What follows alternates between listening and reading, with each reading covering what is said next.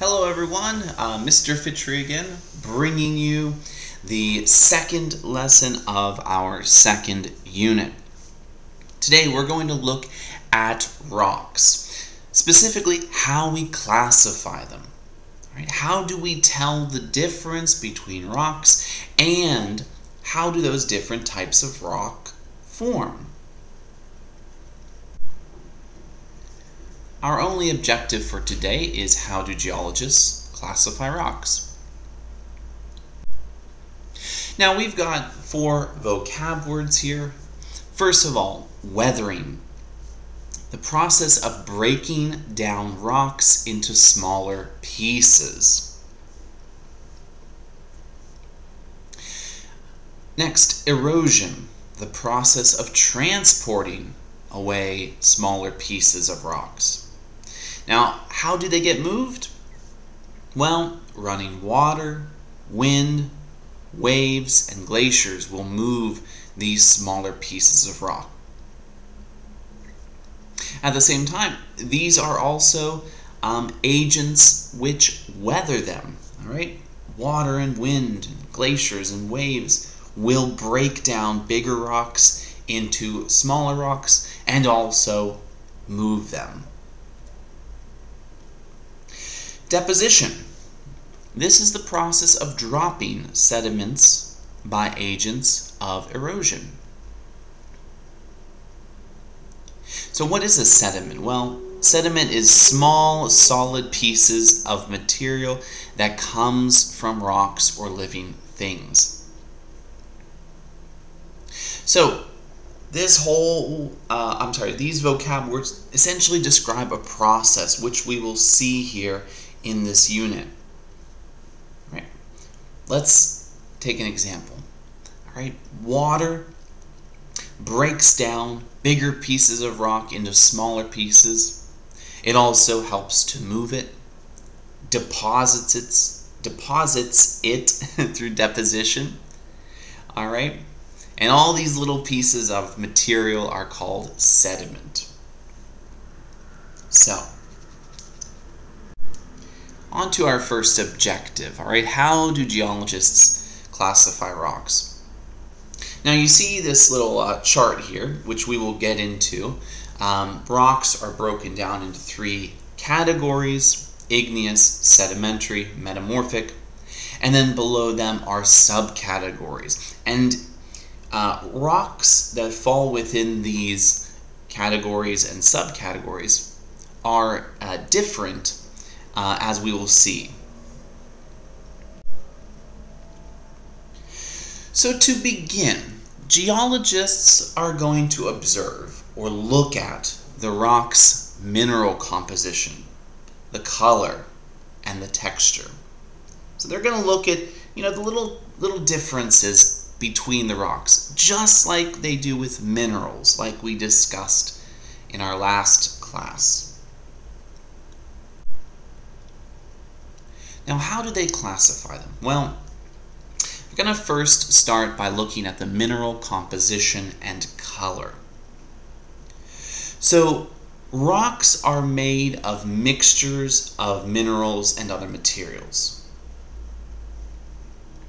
Now, some rocks contain only a single mineral, while others contain several different minerals. What we need to understand is that there are about 20 minerals that make up most of the rocks of Earth's crust. Okay, so 20 minerals, kind of what we talked about last class, are going to make up the majority of rocks. And we call these rock-forming minerals. So knowing this, geologists are going to look at the rock's color, because it provides some clues to the rock's mineral composition. But like minerals from yesterday, or last class, I'm sorry, color alone does not provide enough information to identify a rock. So color is helpful, but we need more information. So, next, we look at the texture. So, the texture of a rock is the look or feel of the rock's surface. Now, if you're looking at these two examples I've provided here, we need to understand that most rocks are made up of particles, small pieces of minerals or other rocks. Now, these small pieces, geologists call grains. And these grains are described using the grain size, the grain shape, and the grain pattern. So by looking at the grains, how they form, and what they look like, we can start to differentiate between different rocks. We can start to see why they're different and how they're different.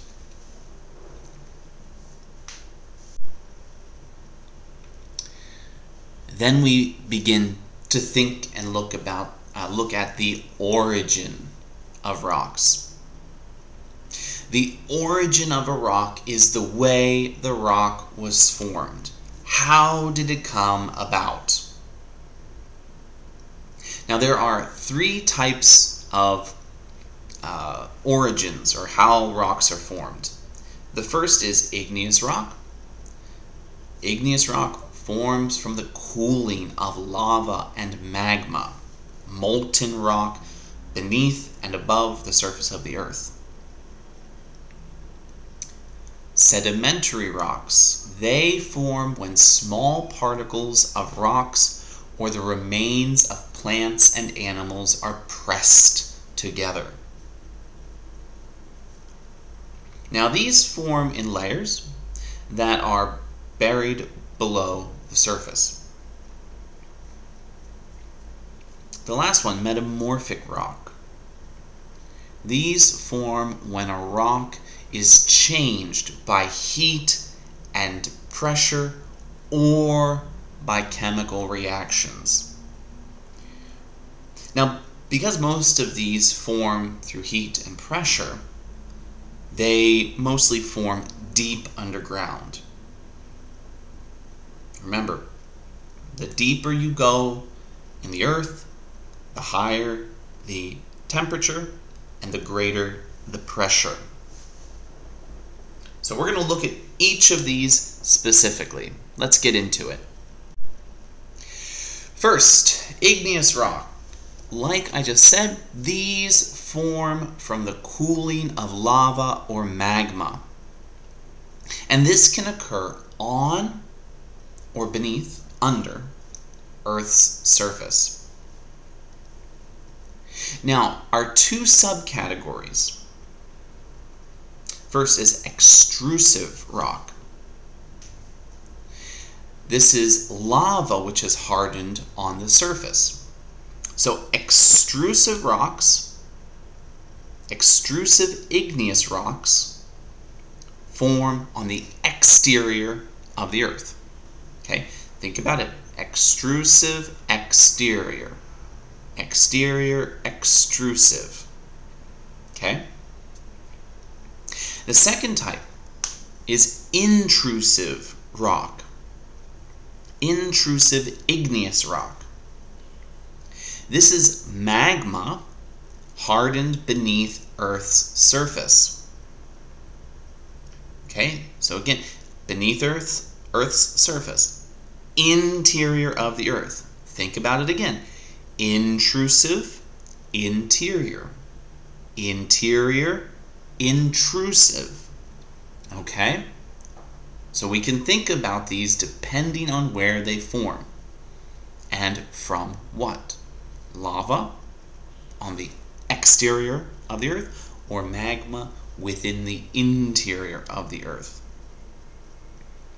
Now, many igneous rocks are hard, dense, and durable.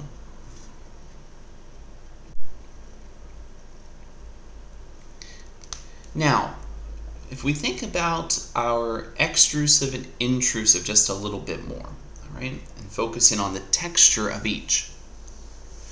So, rapidly cooling, right? Cooling very fast.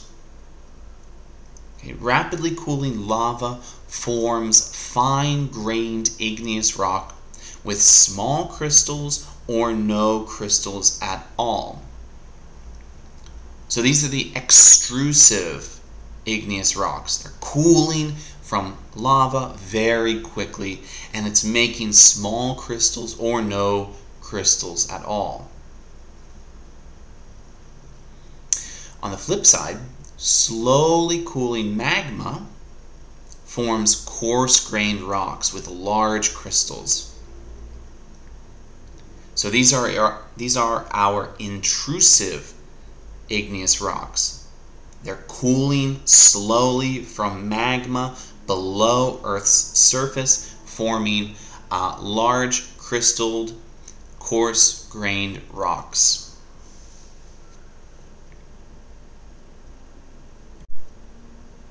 Now, what do we use igneous rocks for? Well, primarily building materials or tools. Granite is an igneous rock. It has historically been used as a building material. Some of you may see granite in kitchens. It makes a very durable surface for kitchen counters, or floors, or buildings. Obsidian is good for tools, like cutting tools. Historically, obsidian has been used for knives or arrowheads, like you see there. All right? It can be made very, very sharp, and it's also very durable. Our next category is sedimentary rocks. Okay? Sedimentary rocks are formed through a sequence of processes. Okay? So first of all, weathering and erosion. Right? Natural phenomenon must break down rock and move it. Once the rock is broken down and moved, three things will happen. First, deposition. Material is deposited in layers. Compaction. Layers of sediment build up over millions and millions of years. So one layer on top of the next, on top of the next, on top of the next, on top of the next. And as these layers build up, it gets heavier, and it squeezes the bottom layers, or the older layers, tightly together. Finally, cementation. This is when dissolved minerals crystallize. And when they crystallize, they glue particles of sediment together, right, forming a solid rock. So you see this process in that picture where you've got eroded sediments end up in the water, okay? And they begin to settle. And over time, layer after layer after layer build up, squeezing the bottom layers or the older layers together. Finally, cementation occurs, where those minerals crystallize and glue the particles together, forming a solid piece of rock. Now we have three different types of sedimentary rock. First, clastic rock. This is sedimentary rock formed when rock fragments are squeezed together. So, an example, sandstone. These come from mineral particles. So minerals are broken down, deposited, cemented over time and form sandstone. And if I could show you an example, if we were in class, you would see that sandstone looks like sand. Very small particles solidified into one rock. Shale, clay and mud mixed with mineral particles. Okay. So most of these are coming from inorganic substances. Okay. The next subcategory is organic rocks. Okay. Remember, organic means from living matter. Now, organic rocks form where the remains of plants and animals are deposited in layers. Okay, our examples here. First, coal. Coal comes from dead and decayed plant matter. And this builds up over millions and millions and millions of years to form a solid piece of rock. The other is limestone. Limestone comes from skeletal fragments of marine organisms. What does that mean? Well, it means that dead fish and clams and what else? Crabs and coral have lived and died, have been deposited in layers, and over time built up, cemented as one, and formed limestone. So it's the skeletons of dead animals that live in the sea. Lastly, chemical rocks. These are formed when minerals dissolved in a water solution begin to crystallize. So what do we use sedimentary rocks for? Well, we use them again for tools and building materials. Sandstone buildings. If you know that first home there, the White House, that is built from sandstone. Okay, so under the white paint is a sandstone building. Another is bauxite. Now, you've probably seen bauxite if you've ever been to an old temple like Ayutthaya or Angkor Wat in Cambodia.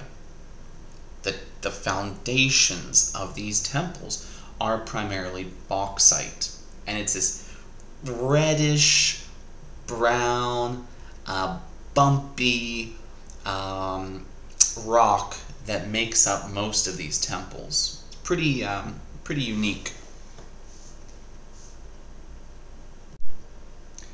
Lastly, we have metamorphic rocks. Now, metamorphic rocks form when a rock is changed by heat or pressure or by chemical reactions. Okay? Now, what's unique about metamorphic rocks is that metamorphic rocks can form out of igneous, sedimentary, or other metamorphic rocks. So if we take an igneous rock or a sedimentary rock and we apply heat and pressure to it, heat it up, squeeze it,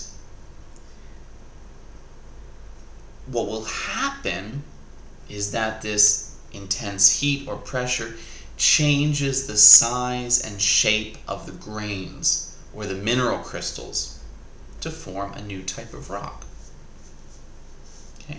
So I want you to remember that these metamorphic rocks come from other rocks and are only different due to heat, pressure, or chemical reactions.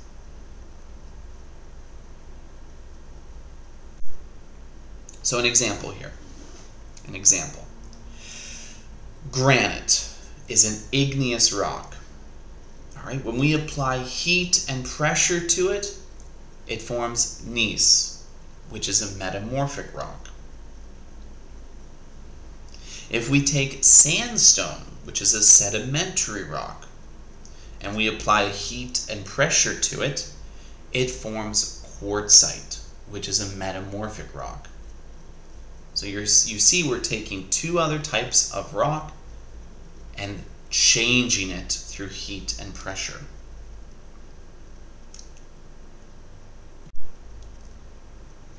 Now there are two types of metamorphic rocks: foliated rocks. Foliated rocks are described by the thin, flat layering found in most metamorphic rocks. So you see, like, with foliated layers of rock, okay? So you see that picture there. It looks like a gray layer followed by a dark gray, by a white, by a brown, by a gray, by a blackish layer. So different layers built up over time. Non-foliated rocks are when mineral grains are arranged randomly. So you don't see that layering in a non-foliated rock. So think about foliated as a cake. All right, you see it layer after layer after layer, whereas you don't see that layering with a non-foliated rock. What do we use metamorphic rocks for? Again, buildings, statues, and carvings mostly are made from marble. All right, you see the throne hall there, which is in Dusit here in Bangkok. That's made up of marble. Marble is a metamorphic rock. It's very sturdy, but you can also make beautiful carvings from it. The other is roofing and other building materials. Slate has historically been used as a roofing material, as you see in the right-hand picture there. Finally, we have to think about the rock cycle.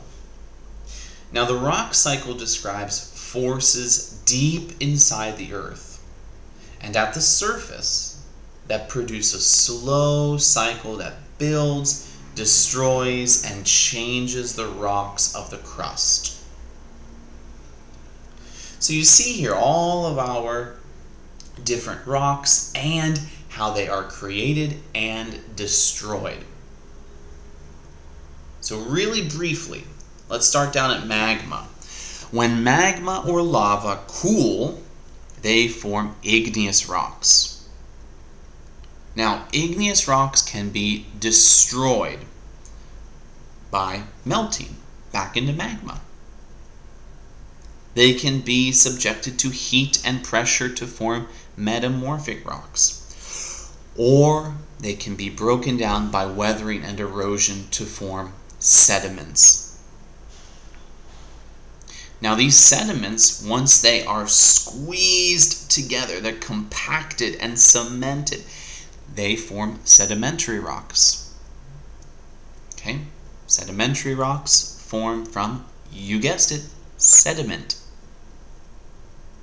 Now again, sedimentary rocks can be broken down by weathering and erosion to form more sediment, or they can be subjected to heat and pressure to form metamorphic rocks. Metamorphic rocks, again, they form when you get sedimentary rocks or igneous rocks and you subject them to heat and pressure. Now, these metamorphic rocks can either be broken down through weathering and erosion or melted back into magma. So you have to think about these in terms of millions and millions of years. These rocks, the sediments that form them, the minerals that form them, are all being changed constantly. All right? So an igneous rock today might be a sedimentary rock in 100 million years. It might be a metamorphic rock or magma in 200 million years. So keep that in mind. Alright, that's a lot of information to cover. Please, if you have any questions, let me know. Send me a message or ask away, okay? So, thanks. Hope you have a great day. Rock on!